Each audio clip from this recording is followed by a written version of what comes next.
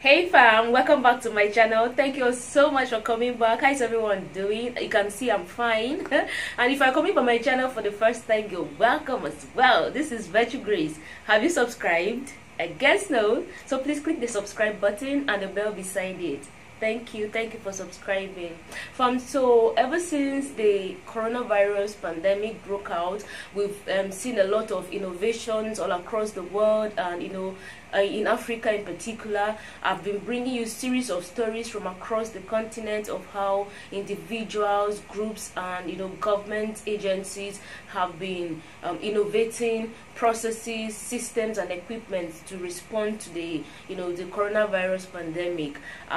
Particularly, I highlighted incidents from, I think, Ghana, where test kits have been manufactured to be deployed for testing. I brought you stories from Nigeria, where we've had some government innovations, the disinfecting chambers and all of those innovations. I brought you a story from Kenya about the Kenyan students from Kenyatta University and the other individuals.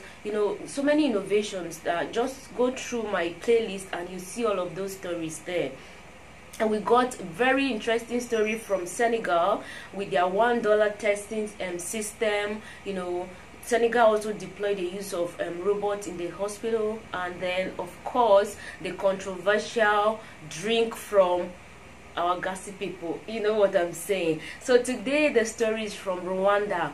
Rwanda has also been innovative over the period of the response with their deployment of, I think, drone technology to disinfect and all of that. This time around they've deployed the use of robots. The government has deployed the use of robots in the hospitals to speed up service delivery to patients and individuals just visiting the hospitals or other public places. The robots are manufactured by a Belgian company known as Zorabot, and Zorabot has been catering to human needs such as pediatrics, in the hospital setting. So in the wake of the pandemic, they customized their robots, to respond to the COVID situation as is prevalent now. And speaking to newsmen, the CEO of Robotics Africa disclosed that these robots that have been deployed in Rwanda, I was about to say Uganda, these robots that have been deployed in Rwanda are going to assist with checking patients' vital signs. And it would help detect abnormal temperatures, thereby prompting healthcare workers to do the needful in terms of testing and treatment and all of that, in case the person tests positive to COVID-19, of course. And then another thing that, according to the CEO, these robots are going to do is they are going to help deliver essential supplies to patients. That according to him, going in to attend to patients' needs take a lot of resources. They have to change their PPEs often each time they go to see these patients. So with the help of these robots, the cost on PPEs are going to be saved, and there'll be less physical contact with patients often, and that of course also reduce the chances of infection, because infection of healthcare workers has been on the increase. Here in Nigeria, for instance, we've been having increasing records of healthcare workers responding to this pandemic, getting infected and all of that. So this of course will help reduce that human to human contact. Then another thing that these robots are going to do is they're going to detect when people aren't putting on face masks. Putting on face masks is a challenge, and enforcing it is also an uphill task across Africa. I know for sure, because here in Lagos it's an uphill task. Some people put on their masks, but then their noses are open, they only cover their mouths, and we see people even in the healthcare response. Some are guilty of that. I'm not saying all, especially those not in the hospitals anyway, but those responding, we see them on TV often. They put on face masks, but then their noses are open, only their mouths are covered. Some do not even put them on at all, and they go out there interacting. So these robots are going to detect and remind individuals to put on their face masks.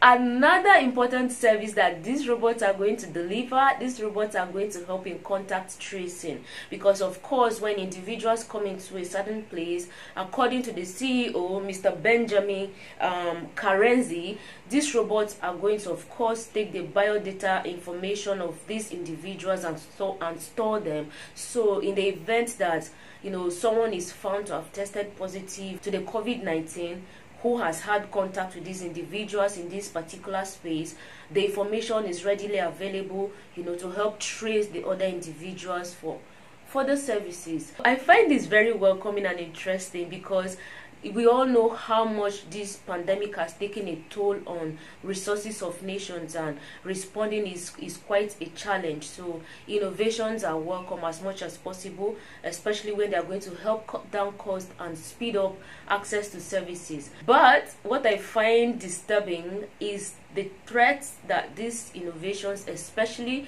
these robots, pose to human job security. In a few years from now, I'm afraid a lot of people might be out of job, and a lot of the social implications of being jobless and increasing unemployment rates in society might be on the rise. But what do you think? Like I always say, drop a comment, let's interact as usual. If you've not subscribed, don't forget to click the subscribe button and the bell beside it, so you get notified each time I upload new videos. That's the reason.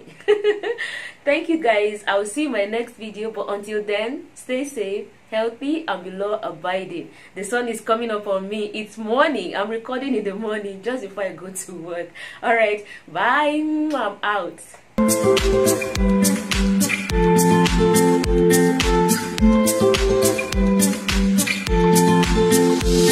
I am now part of the Ministry of Health team, ready to fight COVID-19. Let me join my teammates. Today, we see Rwanda recognizing that a challenge as large and as complex as COVID-19 is, needs unconventional approaches and innovation to tackle this challenge. And here I must recognize the leadership role played by the Ministry of ICT, and I really want to commend the vision of the Honourable Minister, Minister Paula Ngabere. She spoke with me early on in this process and outlined the idea that her ministry and the government had to use these robots in the fight against COVID-19. Minister, I'm very proud that today our partnership has helped to realize that vision that you and your government had. And again, this is just such an exciting initiative, and I commend you on that bold idea. Having the robots here today is part of a broader agreement that we have, the government of Rwanda through the Ministry of ICT and Innovation, that we have with the UNDP family, and Ngabo, Rumulia, Kazuba, Ichizere, as well as Niza, are part of the other initiatives that UNDP Rwanda has helped us. I think you're all very aware that once we were faced with this pandemic, we started some social protection programs around distribution of food, and UNDP, was quick to support us with building a system that allows for this food distribution efforts to be, seamless and easily monitored and managed. So this comes really as part of the other efforts that have already been in the pipeline, and more to come during this partnership that we're having with them. The COVID pandemic has really, in many ways, underscored really the need for technology. And I also wanted to take this opportunity to thank the Ministry of Health, together with RBC and the other teams, for being so quick to embracing technology as a way that supports the COVID-19 interventions that have already been undertaken. The addition of Ngabo and the other robots into your COVID-19 interventions is timely, and I know that there's more to come in terms of how we can really leverage technology to respond to this pandemic and even beyond. These robots are going to be used beyond just epidemiological prevention, but also, looking at other ways that they can support. I know very particularly they've been designed to help with the mass screening of temperature, but also even taking vital records for the patients that are going to be within this treatment center and the other treatment centers that we have across the country. We also even had to, extend the reach to even think beyond just clinical care. What else can they support with? And I think we've seen in many countries where robots are being used to support the healthcare interventions. And for us, it was a question of why not Rwanda? There are six areas where these robots will be very supportive. These robots will perform temperature screening in our treatment centers.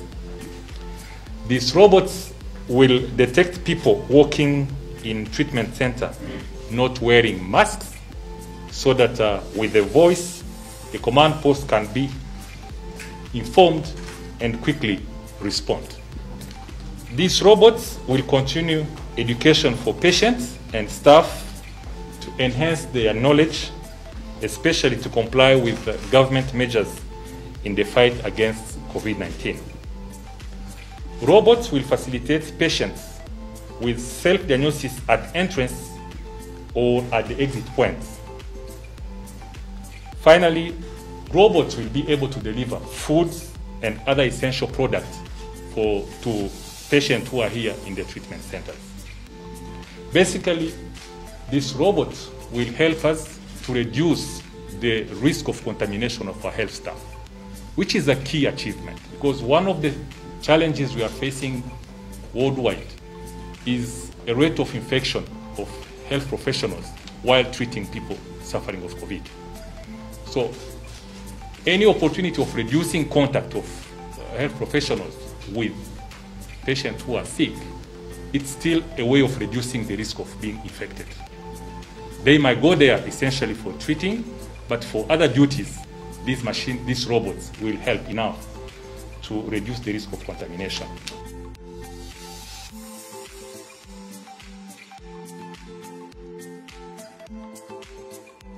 It's measuring the temperature, and as you can see, it can measure multiple temperatures at a go. And here, the key advantage of this is that people, let's say if it's posted at a public space, like in a gas station? Yeah, like in a gas station, like a border post, or a market.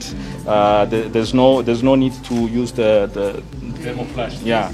So here it's giving abnormal temperature alert. So if somebody ever comes and has a high temperature, we've decreased the threshold to demonstrate.